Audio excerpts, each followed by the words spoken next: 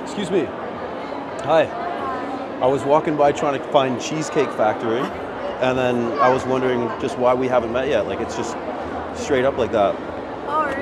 Yeah. Sorry, I have a boyfriend. Do you? Yeah, I do. Yeah, so do I. His name's Charles H. Hughes III. Oh, really? Yeah. He's a nice guy, but, you know, he needs to get his act together. Well, that's how some men are. Pardon? That's how some men are. I know. That's why I don't date them anymore. I'm planning on leaving them. Oh, yeah, you should, definitely. Yeah. He leaves the toilet seat up all the time. I fell in the toilet one time, and then he had to like fish me out. Then, you know, he had to call the ambulance. The ambulance then like brought a fishing rod to fish me out of the toilet. It was just a mess. Oh, really? Okay. Yeah, but I see you're happily taken and blinged out, looking like you're on your way to a music video right now. Oh, I'm going to a party. Oh, on the way to a party. Okay. Yeah. Well, have fun tonight. Yeah, thank you so much. And then enjoy the rest of the day, okay? If I showed that clip that I just showed you guys to my younger self, I would have thought there was no way that a guy who was so scared shitless to even talk to one girl, let alone in front of other people, would be ever able to pull that off. Back then, just the thought of rejection was enough to make my armpits all sweaty and my hands get all clammy, and I'd start to freeze up and I'd just be paralyzed by fear. And I was just terrified of embarrassing myself, not only in front of the girl, but in front of everyone else that just so happened to be watching, right? I felt like I was putting on this performance, the Shakespearean performance for everybody to critique me as I'm going out and trying to hit on this girl right here. And it really did take me a while to learn how to take rejection and flip that shit on its head to actually make it fun. If I got rejected by a girl, it would ruin my whole day before. And I think I'm never gonna approach a girl again. So in this video, I'm gonna tell you guys how you can do the same, how you can start to make rejection fun and also increase your confidence in the process as well too. It's important to understand that everybody gets rejected, right? Whether you're 500 pounds and bedridden or Henry Cavill, right? Don't believe the lies. Nobody gets 100% of the shots. It doesn't mean you're ugly or not good enough or not worthy enough of attracting a girl. Don't get caught up in the negative thoughts like no girl will ever like me. Am I ever gonna get a girlfriend? Okay, it's all bull. So instead of letting rejection knock you down and keep you there, like the great Rocky Balboa once said, it ain't about how hard you hit, it's about how hard you can get hit and keep moving forward. How much you can take and keep moving forward. That's how winning is done. If you know what you're worth, now go out and get what you're worth, but you gotta be willing to take the hits. If you guys have been actually getting out there and you're constantly getting rejected and you're not getting the results, or you're just trying to overcome that approach anxiety to actually go out and do it, and you need help with that, you want that customized, tailored solution for you, go ahead and book a free 15-minute call in the description below and I'll help you out with that. And then by reframing rejection, what it means to me, right? It actually started to become pretty addicting, right? To constantly get rejected or to risk being rejected, because I started to frame it as a learning experience, as a tool to really sit down and analyze how I can improve every single time, and then making sure I'm making those improvements, those subtle adjustments with every approach. I'd be fine-tuning my communication skills, my vocal projection, my vocal tonality, how my body language was coming across, what my speech patterns were like, where I was putting my hands, how close I was standing to the girl. This helped me improve my confidence and my social skills pretty quickly, because I was doing these approaches fast, because I didn't give a shit if they rejected me or not, right? Thanks for saving me my time. I would rather a girl tell me that she has a boyfriend and she's not interested 2 seconds in than to waste my time by talking to her, and then next thing you know, 20 minutes in, oh, I have a boyfriend. Right? Just get it over with, rip the Band-Aid off. I also started to realize that getting rejected was never as bad as we make it out to be in our minds, right?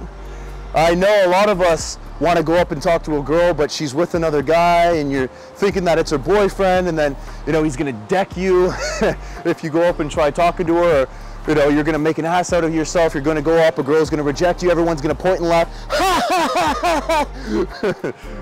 You tried to hit on a girl.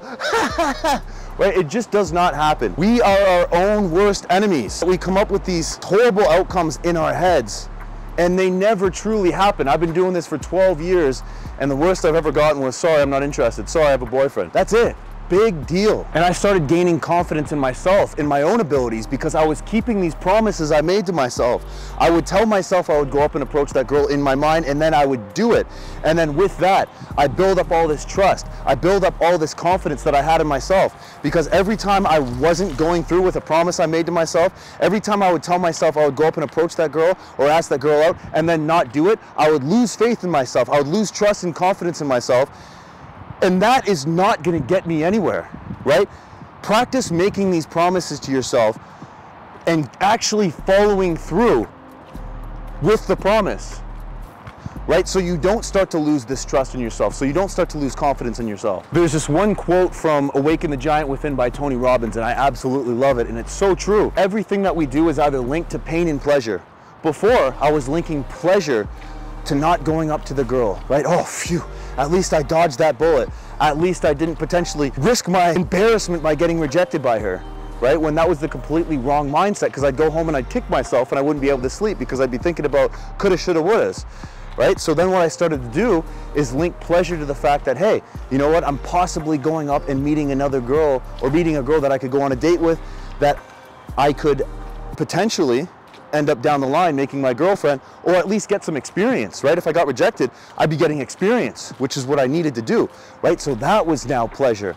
And I was linking pain to rejecting myself, to not even giving myself the chance by subconsciously telling myself I'm not good enough to go up and approach her, right? What do you think that does? If you consistently tell yourself you're not good enough to go up and talk to a girl over and over and over and over and over again, right? Do you think that's going to make you better? And there's just so many factors out of your control, right? All you can focus on is what you can control, right? When you're going up and talking to somebody, you don't know what that person is going through. They could be on their way to go take a shit and drop the kids off at the pool. A girl could be bloated. Her dog could have just died. Her grandma could have just died, right? She's in a hurry to get somewhere. She could actually have a boyfriend. She's late for class, whatever it is, right? So she's not rejecting you for that person that you are, right? She's just rejecting you in that situation, in that circumstance. Hey, who knows? Maybe the stars align and you guys are in a different, friggin' mosquito, you guys are in a different situation or scenario down the line. Maybe it'll work out. She may not even hear what you're saying because she's so focused on something else, right? A lot of us are time travelers, right? Just thinking about, oh, I gotta get to the next destination. Oh, I should have turned the stove off at home. Very few people are present anymore. She's probably used to so many guys just coming up and hitting on her in the wrong way, right? So she's already got that response in the back of her mind, right? So it's just like, no, not interested, no, thanks, right? So you have to work around that auto response and continue to work on yourself as a man so that you show her that, holy shit, like this guy not only is smooth, he's confident, he's respectable, he's not gonna be like all these other guys and just fall into me when they're drunk, or, you know, come up with these sexual remarks and try to escalate too quickly, or, you know, whatever she's had to experience in the past.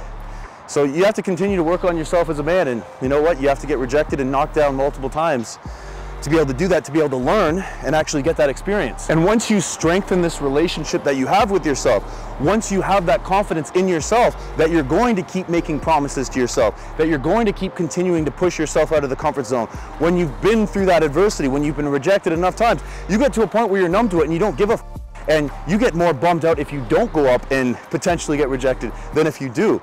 Right? So that's where the game begins. That's where the fun really starts. When you can go up and just authentically be yourself and have fun without being too in your head, wondering what the perfect thing to say is, having that mindset that you are already good enough, you're already worthy enough, and that, hey, you know what? Let's just see if I like her. Let's see if we get along. That mindset is going to trump anything else. And you know what?